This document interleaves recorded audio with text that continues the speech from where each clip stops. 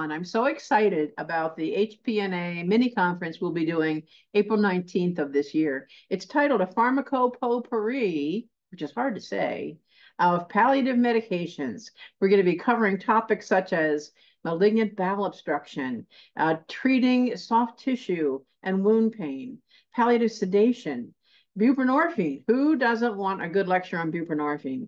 Antibiotic stewardship at the end of life, and most importantly, speed dating with psych drugs. We've got a little something for everybody. I look forward to seeing you in April.